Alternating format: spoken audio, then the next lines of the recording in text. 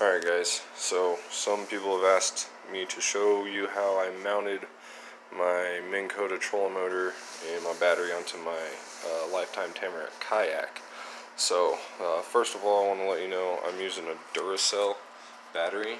It's 55 amp hours, and I rode 3 hours yesterday out on the lake running this thing anywhere between 1 and 4. It is a 5-power trolling motor. And I rode 3 hours and I still had 60% battery charge left according to the battery indicator on the battery box and my charger when I got home to recharge the battery.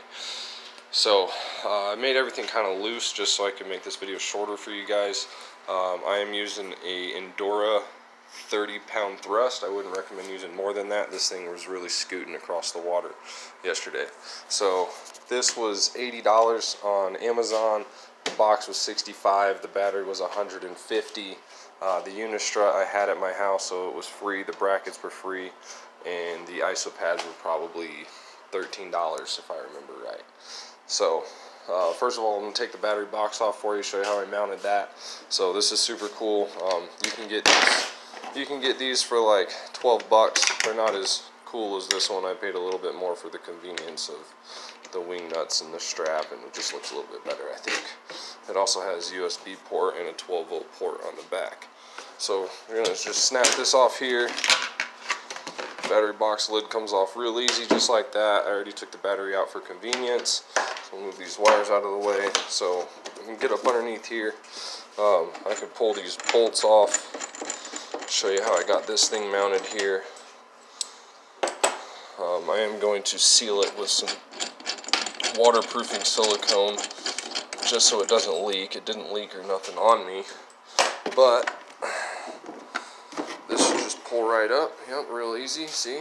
So close this now. So I'll show you, I used an ISO pad here and an ISO pad here on this bolt, like that, so it offsets it a little bit there, because this is not flat here. I just drilled through the kayak, so what I'm going to do next is I'm going to silicone around these, and I'll put dabs of silicone here, and then on the back side here, and on the inside underneath the washers here, and then I'll go ahead and bolt all of that together, tighten it all up, let it sit for a few days in the warm garage, and it should be good and sealed and ready to go. Now I did modify my strap that went across back here. I can put my tackle box right here underneath this one. It pushes it right up against that real nice, and then I use this one to go over the top of this, and it holds it in there real nice. So that's how I did that. It was real simple. It took me probably an hour, if that. So as far as how the trolling motor goes on here, this is probably the most important part. You would think it sits off balance. It doesn't really. I mean, you could sit 1 inch to the left on the kayak and offset it pretty easily. The battery on the back is not nearly as bad as you think it would be. The water was still probably up to here, which I would consider pretty good. So this here comes off real easy. I did use another ISO pad here. As you can see, make sure my camera focuses. So I put an ISO pad here. I ripped off one of the rubbers just to get the height proper, and then this clamps on perfectly to my Unistrut now. So let's go ahead and pull this off. And I usually put the trolling motor and the battery on a dolly, and I just dolly it down to the dock, and then I dolly the kayak down when I'm done with that. So I'll set this over here real fast.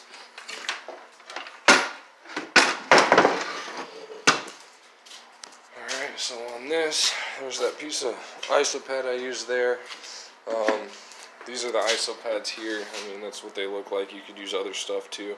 I did use another one underneath these bolts here. I put a piece of rubber just so the metal wouldn't dig into the plastic anywhere on the kayak. These brackets are super thick right here, so they won't bend or move at all. I'm going to go ahead and pull this off for you real quick. 1 second.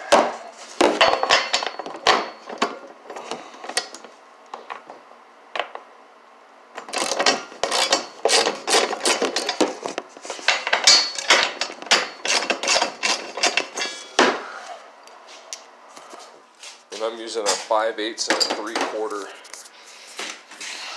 nut and bolt setup. So go ahead and pull this one off.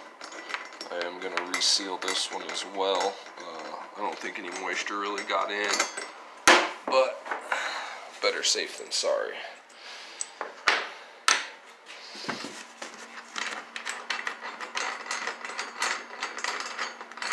I mean, it's super sturdy on the water.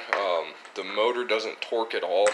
On the Unistra, you can't feel it with the kayak at all. The only time it torqued is when I went into the 5th speed. So I just drilled some holes here, made sure they were exactly where they needed to be. The cool thing about this is, so here's the rubber pieces I used. That's a 3-hole bracket again. I mean, it's pretty thick. I wanted to make sure it was thick, and you can see it's kind of curved, so I use that curve to my advantage. Same thing on this one here. So a little curved. I use that curve to my advantage again, setting this way. That way it doesn't have any flex and it doesn't bow at all. Now on this, you can see you have larger holes here, so you don't have to be 100% accurate on where you drill your holes. You do have a little bit of sliding play. I'm going to repaint these bolts and these nuts just so everything matches real nice. But I mean, that's pretty much how I did it, guys. Real simple. If you have any questions, go ahead and comment, and I'll answer to the best of my ability.